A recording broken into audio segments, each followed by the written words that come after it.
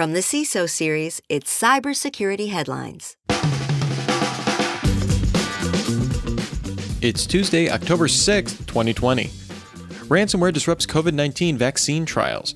The attack hit the Philadelphia-based eResearch Technology on September 20th, which provides services for electronic patient-reported outcomes in clinical trials.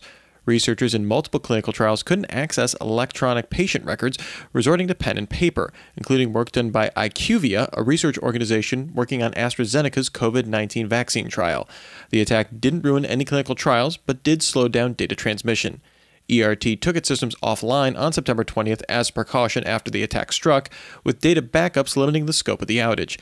The attack was reported to the FBI, although it's unknown what strain of malware was used or what the attackers asked for in ransom. The SEC sues John McAfee over cryptocurrency promotion. The agency is suing McAfee, saying he earned $23.1 million in undisclosed compensation for several cryptocurrency products with claims that were false or misleading. The promotion lasted from November 2017 through February 2018, with McAfee denying that he was paid by the issuers. The SEC is seeking a trial by jury and will attempt to confiscate the promotion compensation with interest, as well as ban McAfee from serving as an officer or director of any company that files reports with the agency. Firmware bootkit spotted in the wild. The newly uncovered framework is called Mosaic Regressor and appears to be the work of a Chinese-speaking group targeting groups with ties to North Korea. Researchers initially found altered UEFI firmware images that incorporated malicious modules, which contained a customized version of the leaked source code of Hacking Team's Vector EDK bootkit. The end goal of the bootkit would be to install an Intel Update.exe executable into a machine's start menu, which would then run on boot up, triggering the download of several espionage and file extraction payloads. The vector of getting the malicious firmware onto machines is unknown. Flaws found in popular antivirus programs. Researchers at CyberArk found the flaws, which could allow for an elevated privilege attack on targeted systems. Flaws were found in antivirus solutions from Kaspersky, McAfee, Symantec, Fortinet, Checkpoint, Trend Micro, Avira, and Microsoft Defender. One of the main flaws was the use of the program data folder on the system drive to store default DACLs, which can be read or written to by any user and ultimately stage an escalated privilege attack. Other flaws include vulnerability to symlink attacks and DLL hijacking flaws. CyberArk says that it contacted the manufacturers of all the antivirus solutions listed, who have addressed all reported issues. And now, a word from our sponsor, Detectify. Detectify is where security engineers and developers come to collaborate and build safer web apps using ethical hacker knowledge. Using payload-based testings, Detectify checks for 2,000 plus known vulnerabilities and helps you stay on top of emerging threats. Start a free 2-week trial today at detectify.com. Unpatched vulnerability found in Apple's T2 chip.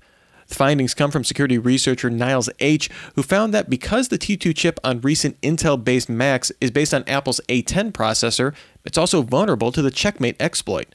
This could allow attackers to get around a Mac's activation lock when used in conjunction with the Pangu vulnerability.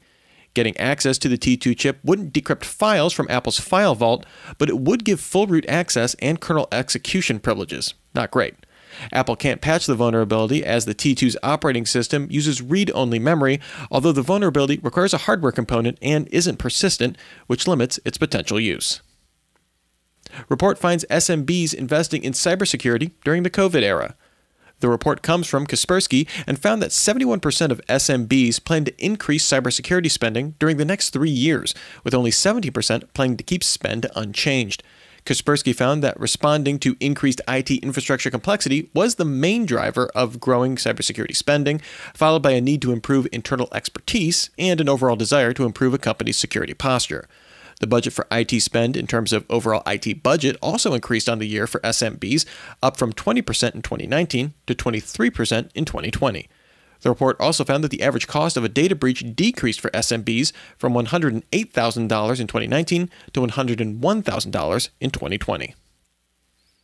Alleged leaders of the Team Executor piracy group arrested. The Department of Justice announced the arrests of Max Laurent and Gary Bowser in conjunction with video game piracy, as well as charging Yuning Chen, a Chinese national. Team Executor claims to have been around since 2001 and sells devices to mitigate copyright protection on consoles for the purpose of running pirated software. Each man faces 11 felony counts. According to court documents, the government believes the piracy ring consists of at least a dozen individuals involved in finding the exploits on consoles, operating websites to sell devices to customers, as well as the producers and distributors of the circumvention hardware itself. Most healthcare apps have serious bugs. This comes from Intertrust's Security Report on Global Health Apps in 2020, looking at 100 healthcare apps across iOS and Android.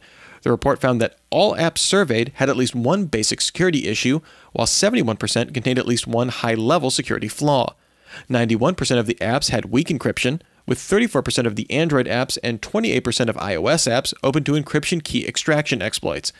Health commerce apps had the most vulnerabilities as a category, while telemedicine apps had the most high-risk vulnerabilities. 60% of Android apps also stored data in the Shared Preferences folder, which is unencrypted. Intertrust found that 80% of high-risk vulnerabilities it found could be mitigated with measures like code obfuscation, tampering detection, and white box cryptography. Today on CISOseries.com, we've got the latest episode of CISO Security Vendor Relationship Podcast, entitled Whether It's Vulnerabilities or Children, We Like to Pick Favorites, featuring a discussion about the need to take a risk-based approach to remediating vulnerabilities. Find the episode on our site or on your favorite podcast app. I'm Rich Straffolino, reporting for the CISO Series. Cybersecurity headlines are available every weekday. Head to CISOseries.com for the full stories behind the headlines.